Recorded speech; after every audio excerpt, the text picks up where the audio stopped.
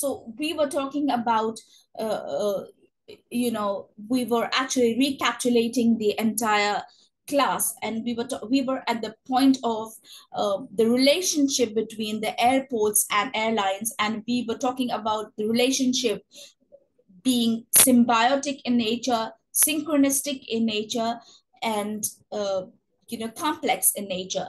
And normally the relationship, how it is governed, is they have agreements and contracts between each other, the airlines and the airport. They have a contract, and predominantly the relationship is governed by a user agreement, by whatever name you may want to call it, whatever way they want to draft it. They may call it as a, primarily they might have a memorandum of understanding, and then they may execute a contract called as a user contract, or airports user contract, or aviation user contract, or so on. So whatever the name of the airport is, and then they say the user contract, or user agreement, whatever name, or usage agreement, or airports usage agreement, whatever name it is. So then they would have certain clauses. So clauses with respect to the terms and conditions that are agreed by both the parties, the obligations, rights, and duties of the airlines as well as the airports, or in certain circumstances, how they would, you know, you know, share the responsibilities.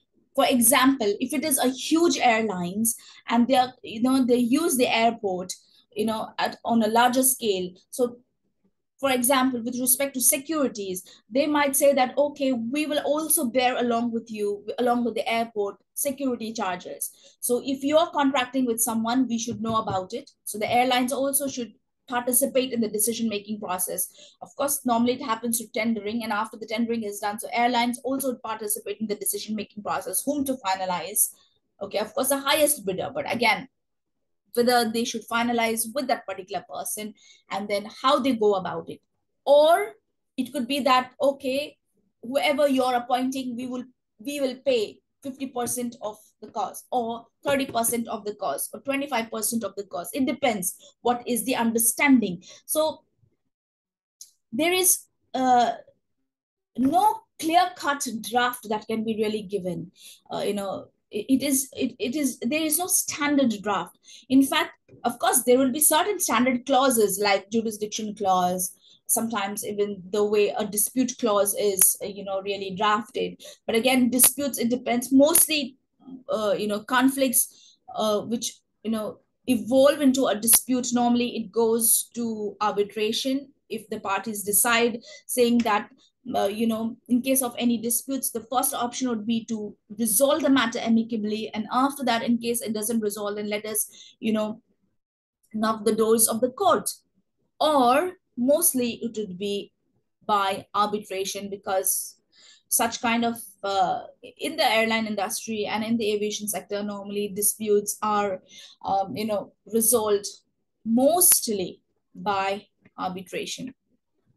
So likewise, there are several clauses: payment clause, charges, fees clause, payment fees clause. Then you have maintenance clause. Then again, it may be in the form of a clause, or it may be a different agreement altogether. There may be SLAs, service level agreements, and so on.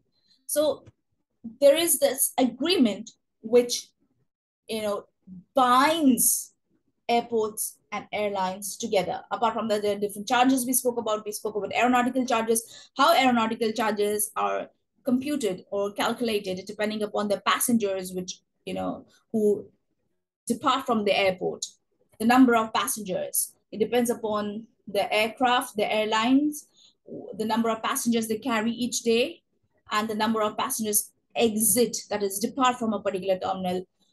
And in case it is an en route passenger, or a passenger who's just stopping over a particular, there is a period where a person or a passenger just has a stopover, that he or she goes en route a particular airport. That means, again, the percentage or the charges that may be levied upon this airline would be comparatively, obviously, lesser compared to the passengers who exit the airport or depart from a particular terminal as a final, as a passenger who has already reached their final destination. So again, computation of aeronautical charges depends upon whether or not it is the passenger's final destination. That particular terminal is the passenger's final destination or not. So that is aeronautical charges. Then we spoke about non-aeronautical charges. We spoke about free zones that come under the ambit of non-aeronautical charges. Then we spoke about security charges and so on. So that's all for today's class. If you have any questions, please ask me. And for your attendance, of course, it's like quite clear. Attendance will be granted. Thank you. I don't have any question regarding this chapter. Thank you. I don't have any. Okay. So next class, we are going to go in depth and learn about airports operations. The third chapter is going to be airport operations. Okay, so thank you so much and see you next Tuesday. Bye-bye. See you. Sure. Bye-bye.